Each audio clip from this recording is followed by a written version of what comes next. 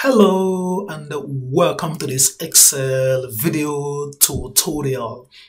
In this video, I'm going to show us how to extract and list all the first Sundays from 2015 to 2022.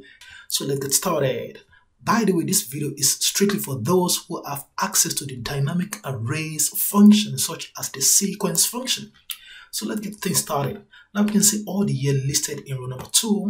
Now I'm going to come to A3 and deploy the date function. Now the date function requires the year, month, and the day argument. So for the year, I'm going to give all the year in row number 2 and F4 key 1, 2 to lock down the row number 2 only. Comma. So for the month, I'm going to throw in the sequence function, and for the rows, I need 1 to 12, which simply means January to December. So close the sequence, comma. So for the day, we want to start from the very first Sunday in the month of January of 2015, which will flow across to 2022. Therefore, I'm going to type in 7, then close the date formula, and then use the minus and type in the weekday function.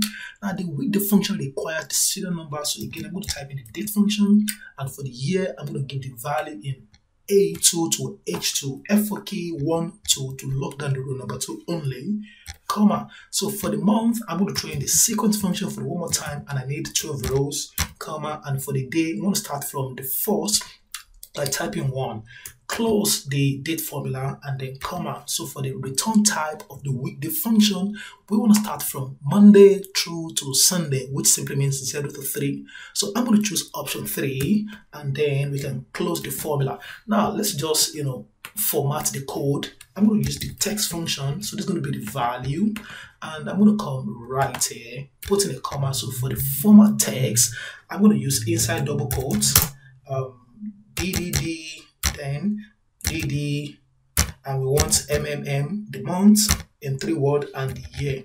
Then we can close the double quote and then close the text formula. Now the moment of truth is here. When I control enter, see what happens. That's amazing. We can see all the first Sundays in the month of January to December of 2015, and we can see for 2016 all through to 2022. Now let's verify.